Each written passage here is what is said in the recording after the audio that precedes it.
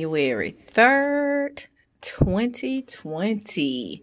I cracked this baby open for the first time. And in my first sitting, I read 24 pages. Now it's back to work. Lunch is over.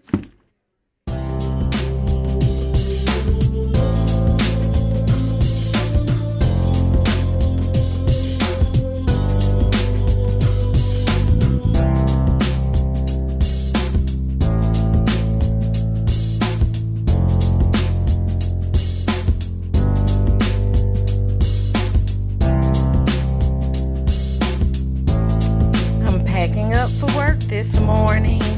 Over the weekend, I reached 122. And when I tell y'all, this is a ride. I'm going to need something light from my shelf after finishing this one because, oh, wow. And it's still so much to go. What's up? I'm getting some in the car reading done before I head into this library. My friend who is a librarian is hosting her first book club meeting, and we're about to discuss Red at the Bone by Jacqueline Woodson. So I came here directly from work, and I'm early, so hence reading in the car.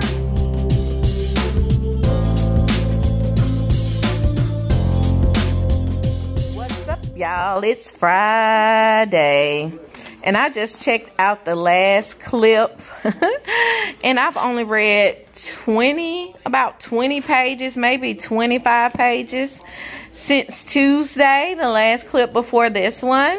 But it's the weekend. I have been listening to another book, so I'm still getting my reading done. I just haven't really picked this one up all week, but we're going to give it a go this weekend.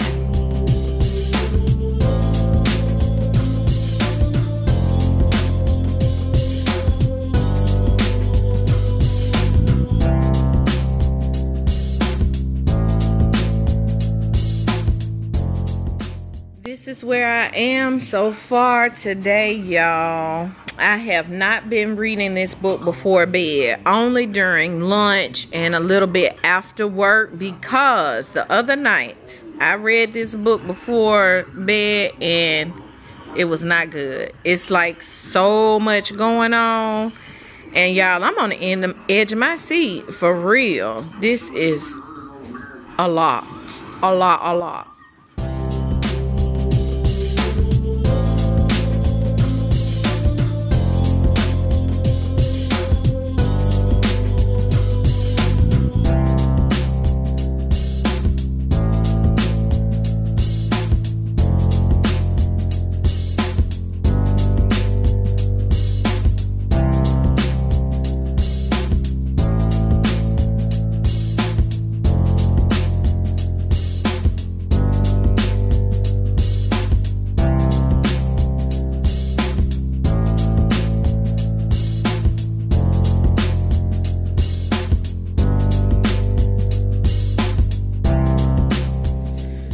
Y'all, I got less than 100 pages to go, but I've been kind of in a slump for the past few days and haven't really read anything.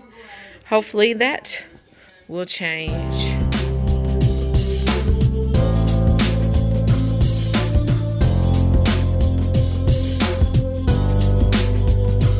Finished it, y'all. That is it. I finished it tonight at the nail shop. And OMG. OMG.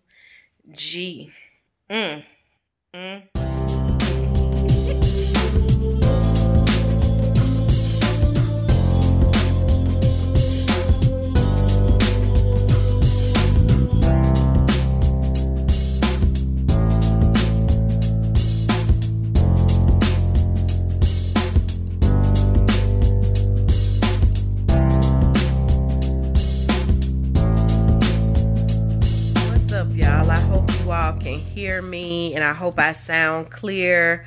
I'm having some sinus issues going on, but the show must go on, right?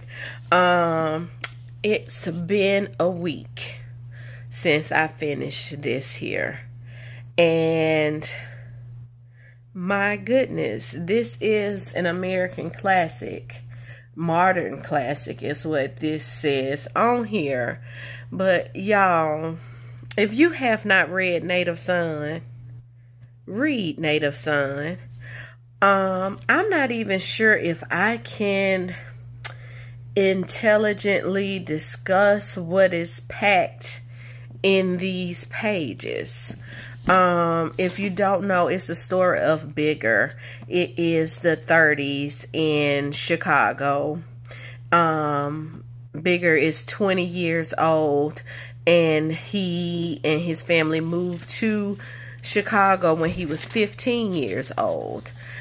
Bigger gets a job, and he's going to be the driver for this affluent white family in Chicago.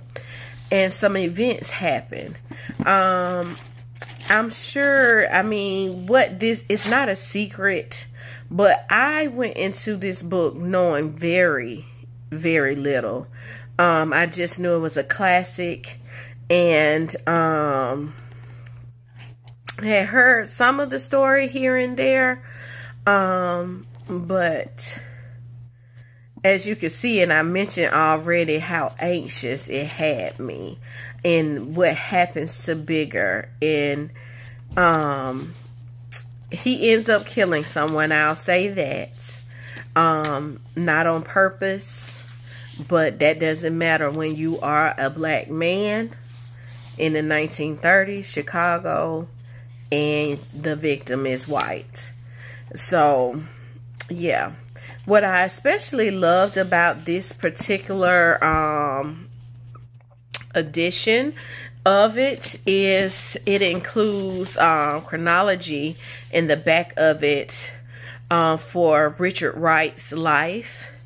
And then there's a section called How Bigger Was Born, in which Richard Wright discusses how this book came about, the character Bigger, and how it came about. If y'all have read this and y'all want to discuss it with spoilers and all in the comment section, please do. Let's do that. I just don't want to do it in the video. You know what I'm saying? What I will say is this book was released in March of 1940. It's fiction, but it tells a story. It tells the mindset of men like Bigger, and it is so disheartening to say this, but men like Bigger still exist today with the mentality that they have. Some have, I'm not saying by any means, this is not a generalization of black men at all, but young people who are not educated properly, who have the lack of education, living in poverty,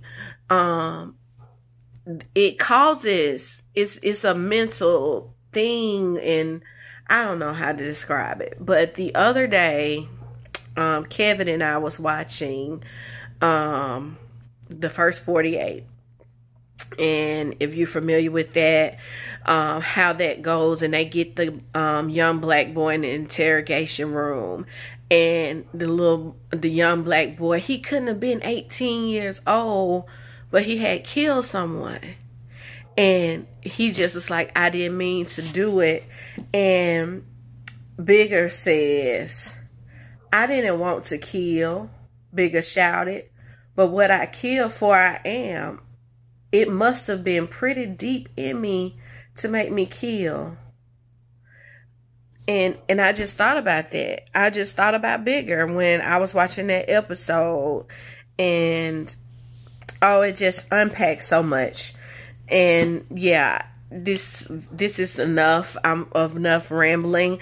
I hope you all enjoyed this reading journal, and I will do more throughout the year. It is my hope to pick one book each month and do a complete journal of it as I go through the book. That's it for now, y'all. I'll see you in my next video. Bye.